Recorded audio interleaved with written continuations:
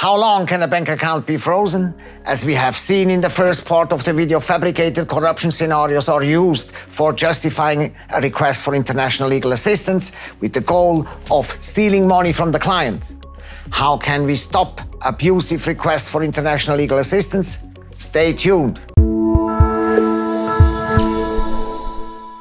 Hello, I'm Enzo Caputo in partnership with Caputo. I am a Swiss banking lawyer, the founder of the boutique law firm Caputo Partners and SwissBankingLawyers.com, the place where international business people find tips and solutions about offshore banking, global asset protection and Swiss private banking.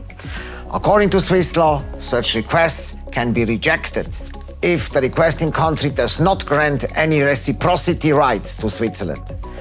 If your country of residence does not offer legal assistance to Switzerland, Switzerland will also not offer legal assistance to such country. The criminal activity must be illegal and punishable in both countries. That makes that bank account documents are not passed over and disclosed if the requirement of dual criminality is not accomplished. If a criminal activity falls under the statute of limitations in Switzerland, but not in your home country, the request will be refused.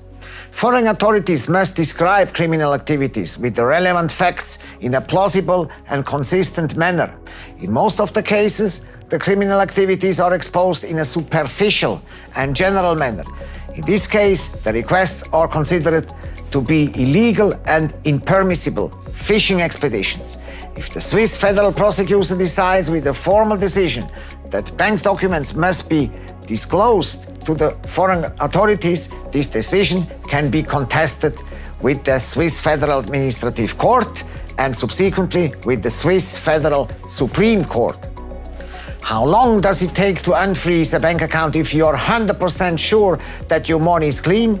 The most efficient and shortest way to unfreeze your account consists of convincing the Swiss prosecutor that the money is clean.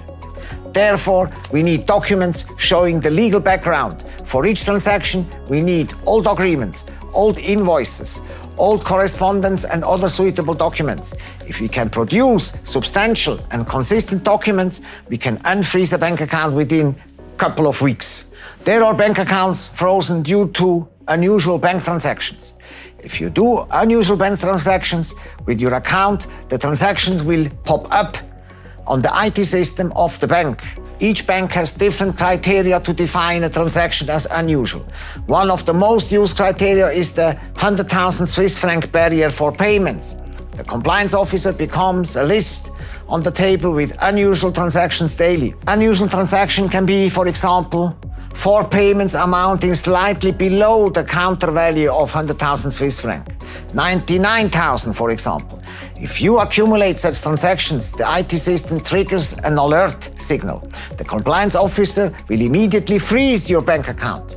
If the bank is convinced that your transactions are not legal, you should do something before your account will be frozen. Don't waste time.